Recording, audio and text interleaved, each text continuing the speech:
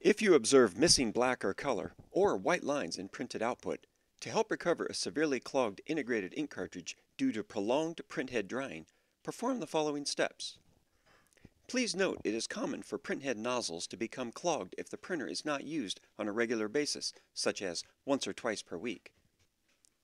Using a flat bottom container, heat up several cups or a pint of distilled water and pour into the container so water is approximately a 1/4 inch or 10 millimeters deep. Place both the color and black cartridge into the container for 5 minutes to help loosen up the dried ink. The hot water will help loosen up the dried ink which formed inside the very small printhead nozzle holes. Using a damp towelette, wipe ink residue from the rear electrical contacts.